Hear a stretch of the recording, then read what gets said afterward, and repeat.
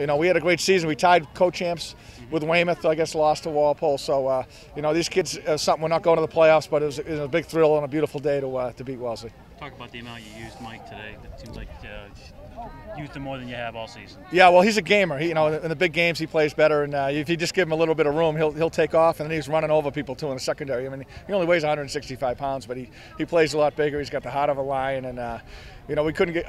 He played the whole game. We couldn't give him the ball enough, as far as I'm concerned. And Ryan Charter had a great game passing too. So the O-line and everybody, defense played great.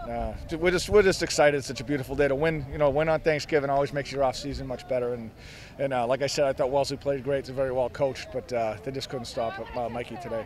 As good as he was, you guys had a pretty balanced attack, which has got to make it pretty Yes, right? yes, exactly. The coach Thornton did a great job calling the plays, and we knew even at halftime you can't sit on a lead against a good team like Wellesley. It's a recipe for disaster. So you still got to be aggressive. You still got to pass it, and the kids made the plays. Let's put it on them. The kids made the plays today, and they should be proud of themselves.